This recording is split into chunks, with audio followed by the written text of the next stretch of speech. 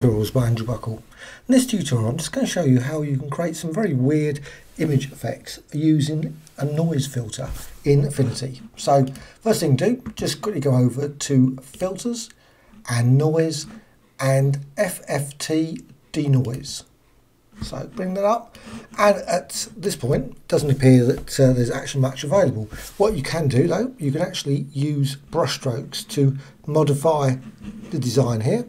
So you can just apply a brush, and you can see it just repeats it on the other side, and then just wait a few seconds as it, and you can see ripples in the design. So you can actually undo that, and you can actually modify the width. Unfortunately, you can't actually use other brushes. It'd be really nice if you could sort of use different brushes in this, but unfortunately you're limited to just what's available here.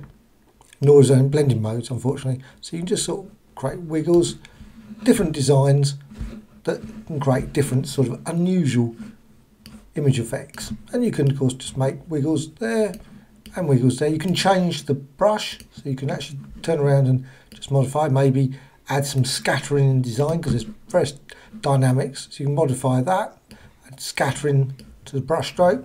Now I'm just going to go with the basic brush there, and you can go across that way. And of course you can modify the opacity, so you don't actually have to go, and you can apply it multiple times, and you can create just different shimmery effects. And I'm just going to go with that, apply.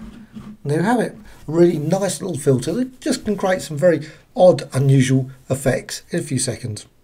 And of course, once you've actually done that, you can obviously maybe apply it again, create other effects to that image, and much more. Hope you found this of interest. Thank you much.